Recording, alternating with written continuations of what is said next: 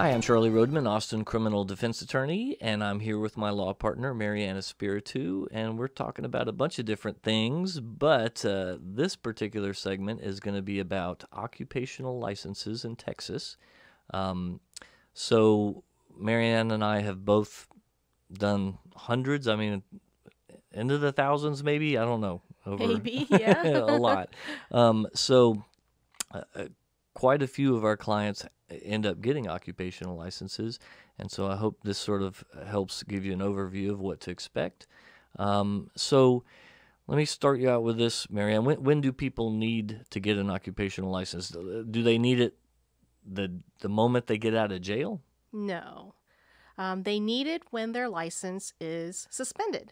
And for a DWI, your license would be administratively suspended within 40 days of the time that you were arrested, unless we request a hearing on the matter within 15 days.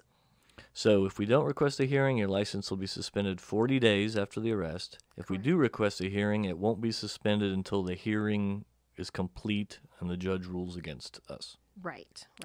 And so at either of those points, we start the process of getting our clients an occupational license. What do our clients need to give us so that we can get them an occupational license? So generally what we need is their current address. We need their hours that they need to drive. Typically, I say that you can request 5 a.m. to 11 p.m. Monday through Sunday, because this is also not just for work, but also for necessities, groceries, exercise, health appointments. So let's talk about that. Yeah. So even though it's called occupational license, it doesn't just cover your job. I mean, the way I describe it, I say anything that's not entertainment. Right. So if you're going bowling, and you're not supposed to use an occupational license to go bowling or to the movies. Right. Okay.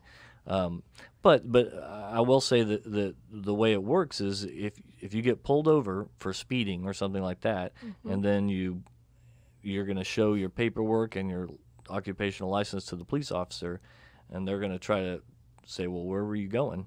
And as long as you don't say bowling. Bowling. I had a very interesting conversation with a client. He said, well, can I go to restaurants?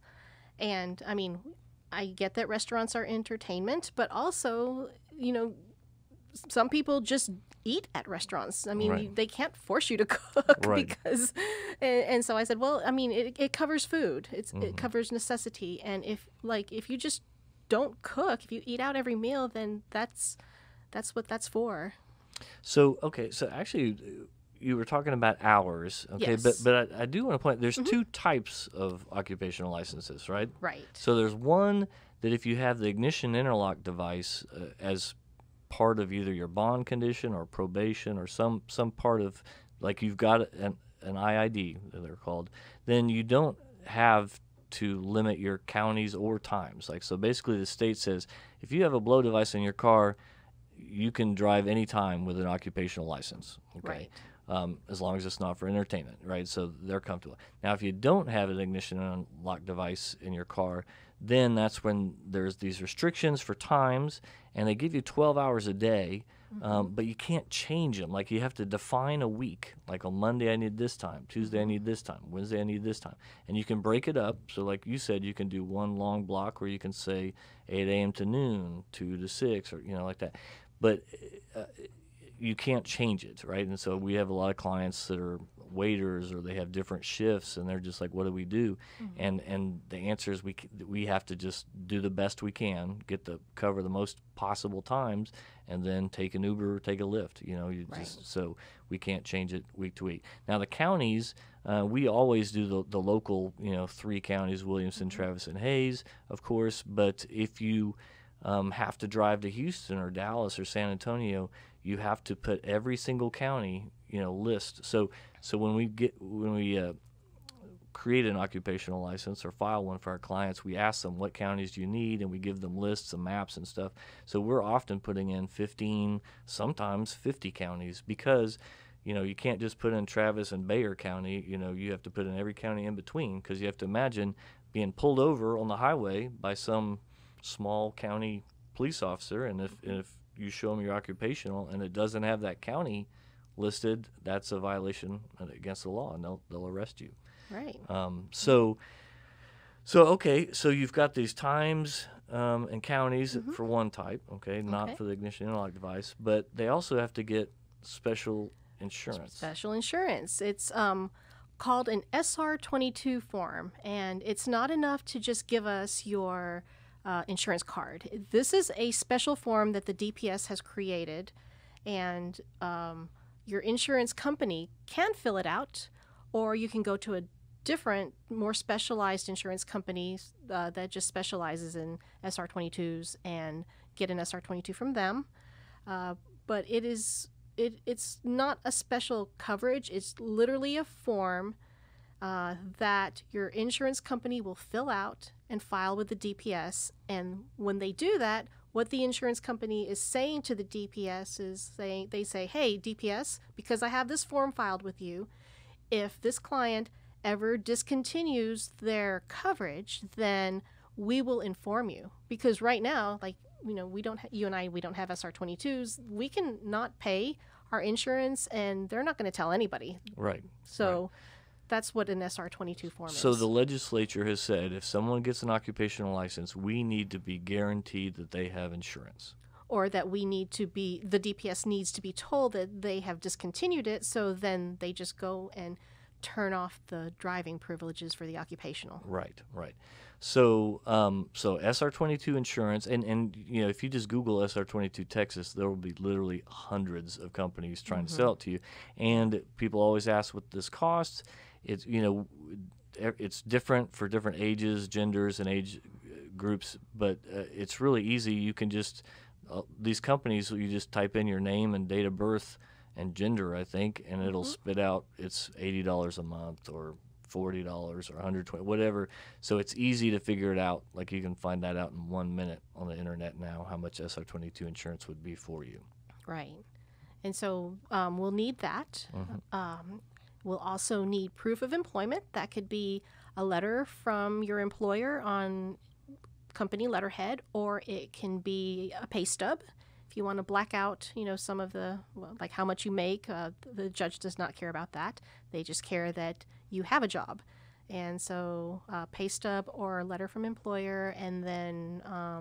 Actually, and if you work for yourself, you can write your own, say, I'm Charlie Rodman and I'm a real estate agent, or, private, and I do this. So basically, we just need to give the judge something that's credible that you have a job. Right. Okay. Right. And then a driving record from the DPS, and that is something we ask the clients to get. You can get it online. We ask for what's called an abstract, and an abstract will show the judge every instance of tickets, suspensions.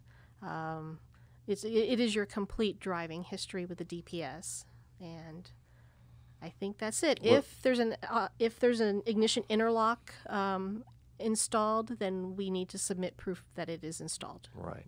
And there is a clerk's fee that depending on different scenarios, but it's typically around $65 to $150 maybe for a post-conviction type. Post-conviction is a little bit more. It's like $315. Okay. Yeah. So there's once we gather all that stuff, we e-file this petition and it goes to the judge, and assuming everything's there, the judge signs it.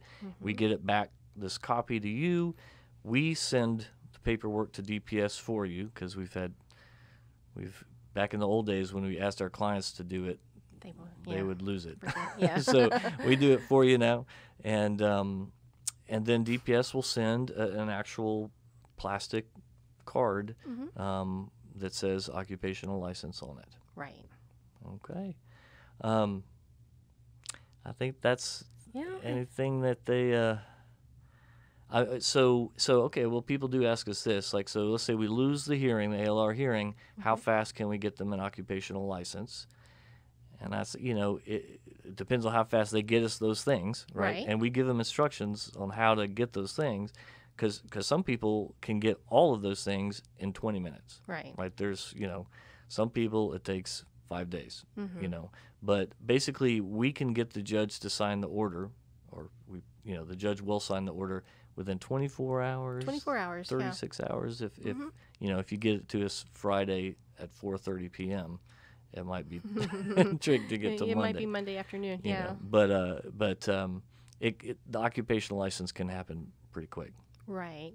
And then I did want to mention that there are some reasons why you would not be issued, despite everything that we do, we file it, and despite the judge signing it, there could be internal DPS reasons why they will not issue you the occupational license, and it would be that your license was expired to the point where you have to retest.